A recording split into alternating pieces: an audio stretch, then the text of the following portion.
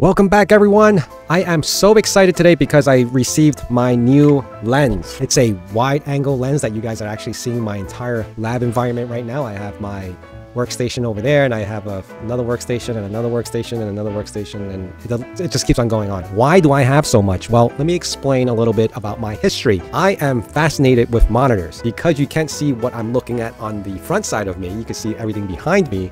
I have a huge, I think this is a 49-inch curved monitor, but I can share that, details later on. But I'm not here talking about monitors, but I am here about setups and why you need some. Being in this industry, being in cybersecurity, you need a lab. You need a lot of labs. You need a lot of equipment, not a ton of equipment. I'm not telling you to go out and spend thousands of dollars on GPUs, although I have them. That's not my point.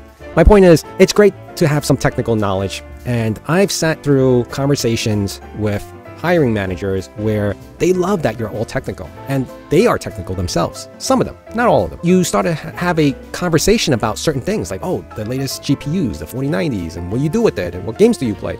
Like, that's the generation that we're in right now. Creating small talk while you're sitting in an interview before the actual interview actually starts.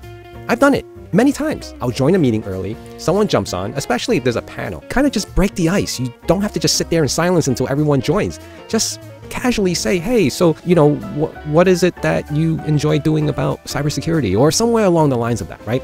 I always, whenever I'm sitting in my environment, when people see the stuff that they see on the other side of the camera, they always initiate, like, oh, I see you're into a lot of things over there. Like, what is going on? I got my exagrid, I got my GPUs. I used to actually have 8 GPUs running and a whole bunch of LED lights just flashing and like blinding you as you're watching me on this video. My point is, you can break ice with small talk where you can actually do that. And I've seen other people do it, because as I'm sitting on the other side as the hiring manager, I see people like, oh, I have, this PC and they're sporting like logos of OffSec or Splunk or whatever it is, like anything to start a conversation. And that's what you really want to do, because it shows that you're passionate about what you're trying to get into and what you're doing, not because it's just the current trend.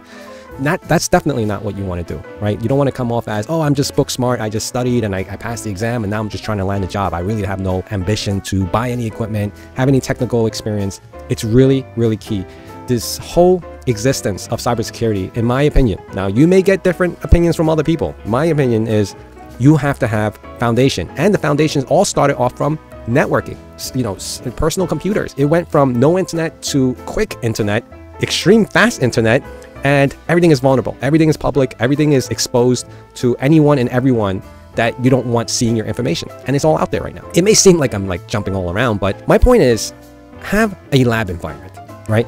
It kind of display that if you can while you're sitting through. If you get to a point where someone is interested in you and they want to go over, land that first interview, you just have it available, right? You can easily even do this, right? Let's just say, just to make it like the room to be more attractive, like let's just say I do this. Now I have a Ryzen 9 box behind me, and I just have an endless supply of hardware, which I really do, honestly. And that's how I'm learning, guys. I have an Alpha card, Alpha USB wireless that I do wireless hacking on. I play around. I won't say like I'm proficient in it, but I know enough to get by, and I have multiples of them, and I just have a whole bunch of stuff. That's how you keep up with the current trends, the current tools in the industry, right? And just cybersecurity in general, whether it's pen testing or blue teaming. You can do research on companies, vendors, CrowdStrike, you can do Splunk. Like, there's so many things that are out there. And my most recent video, I spoke about AWS, right? All free training. So is Azure and Google. There's all information that's out there publicly that you don't have to pay more money to do, but it also doesn't hurt to have some equipment. Now, you do not have to go out and get the latest and greatest. What you can do is probably go and see if you can find donations from friends and family to have older system that you can just spin up like a virtual machine, or load up Linux on it, learn Linux on that, and so on and so forth. There's so many things you can do. You can even go into if you have a micro center near you, you don't have to buy new, buy used, right? You could build a machine for like $400. Now, I know it's expensive, money is tight, and you probably don't have too much room to put everything where you want it to put, especially a new machine, and you gotta get another monitor.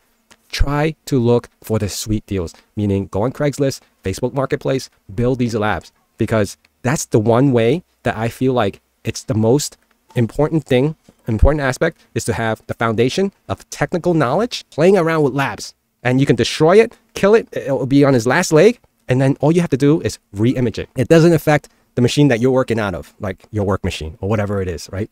Especially if it's for school or, important documents, you need that. So I just want to put that out there right now. And the main reason why I put this video out is because I'm so like intrigued. I'm just looking at my OBS at the widescreen. Look at this, the widescreen. Anyway, I want to thank you guys for being here, and hopefully you enjoyed this content. Please remember to hit that like, comment, subscribe, and I'll see you guys again really soon. Bye.